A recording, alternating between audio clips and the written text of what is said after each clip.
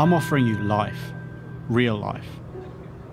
I'm offering you life, not a fairy tale, escaping the problems, forgetting our reality. I'm offering you life, a meaningful purpose, a reason to wake up in the morning, and a bigger picture to be part of. Because there must be more to life than this. God has said, whoever finds me finds life. But then again, how do we find God?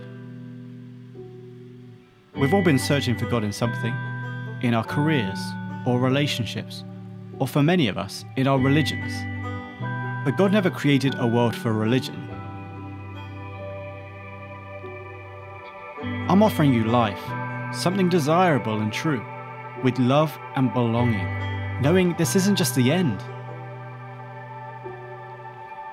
In the Bible, a man speaks to a valley of dry bones and says this.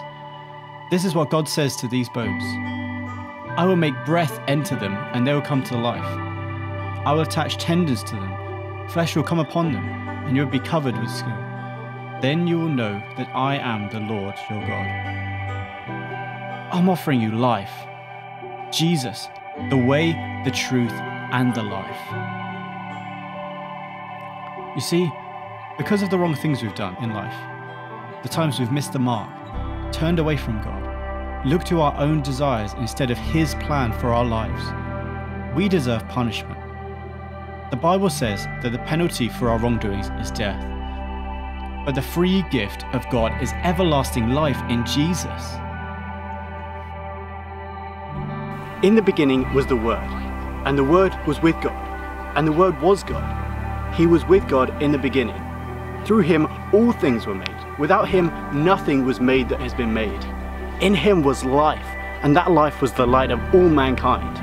The light shines in the darkness, and the darkness does not overcome it. Jesus, the Word, says this, "The thief comes only to steal, kill, and destroy. But I have come so that you may have life, and have it to the very full." Many people didn't like what he said, how he claimed to be the Son of God, the one who would take away the sins of the world, the one who would set things right. So, just as it was foretold, they nailed him to a cross. Whilst this was going on, one of the two guys hanging there next to him said this, "Jesus, Lord, remember me when you come into your kingdom." Now Jesus didn't respond by saying, "You must have done all these things. You must have lived a good life to be with me." Instead, he said, "Truly I tell you, today you will be with me in paradise." But that's only the start of the story. Jesus taught a message of life, and sure enough, 3 days later, after he died on that cross, he resurrected and showed us what new life is really like. He went to heaven, and then his Holy Spirit came and gave new life to his followers. Like fire, it came and gave them new abilities, the power to heal the sick and raise the dead. But it didn't even finish there. The church exploded into life after that. And even now, 2,000 years later, it's growing faster and faster by the day, in number and power, and in the presence of the Holy Spirit. Jesus' love isn't for the rich or for those who have got everything together. No, it's for everyone, no matter your past or your background. There's nothing we could do to earn a place with Him. Instead, He's got it all planned out, that He adopts us like sons and daughters of our Father God. Jesus' kingdom really is spreading over the entire earth, bringing new life to all who believe His message. God is in the business of bringing dead things to life. After we accept this new life, we have an amazing journey of love and faith ahead of us that we need to share with others.